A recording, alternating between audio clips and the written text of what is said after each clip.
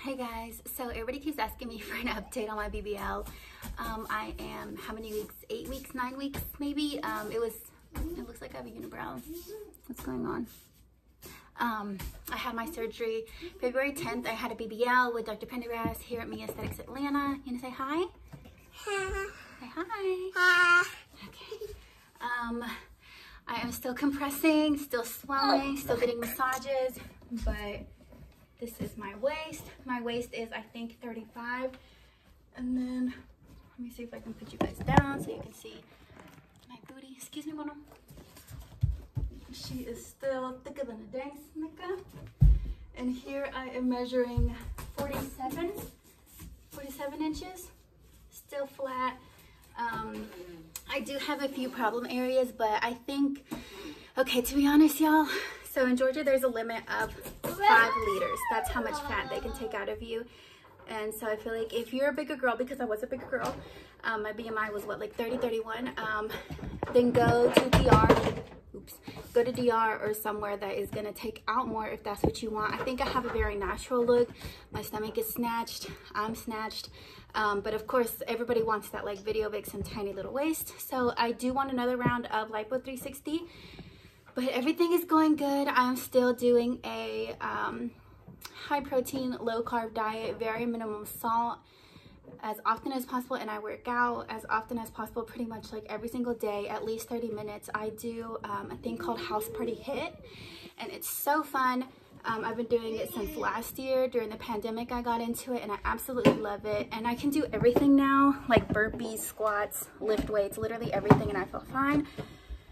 But yeah, I am gonna reach out to Aesthetics actually, because I do have a problem area on my thigh.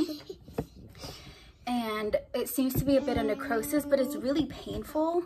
So I'm gonna reach out to them soon.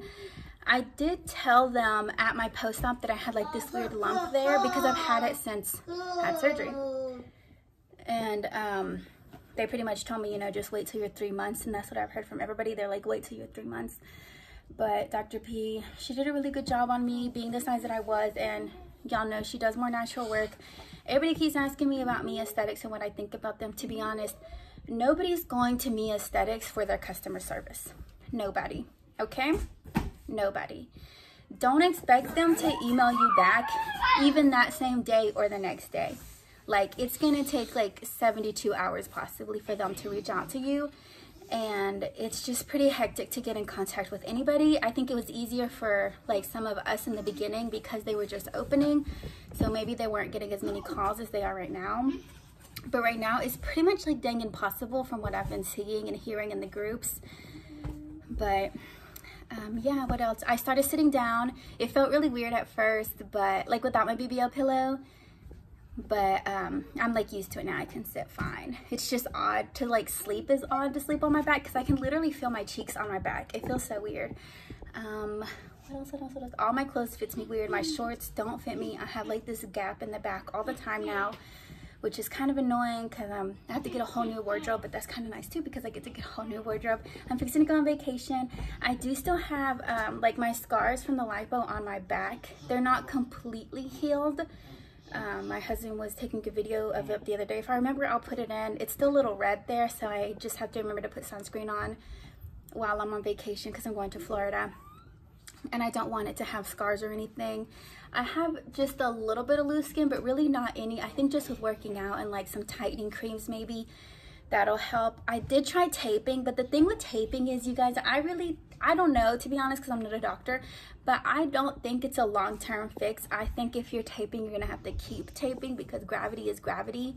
But I don't know. Then again, like I said, I'm not a dang doctor, but I do feel like I might need, well, I don't need it, but I want another round of Lipo 360. And if I'm already gonna have a revision right here, because there is like a little like dent there too where that necrosis is, or what I suspect to be necrosis, then I'm gonna go ahead and add Lipo 360 if possible, because I'm already gonna be under, so why not, right?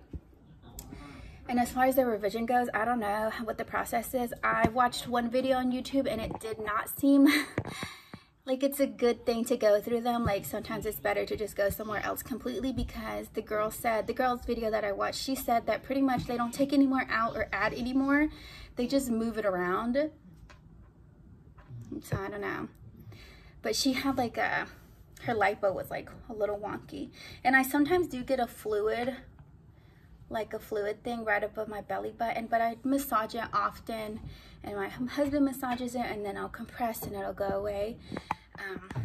But yeah, you guys, get your massages for real. Don't be cheap and think that you're gonna be fine with just 10 massages. No, not at all. Like, you're definitely gonna need a lot more. I was going to Nurse Nikki. She's amazing. Her prices are amazing. I know she added somebody to her practice, or to her little to her whatever, but she got hurt, and so I don't know if she's back yet. She might be back soon, I think, but she's so good, so good. But yeah, that's it as far as an update. I don't know what else you guys want to know, but I'm doing good.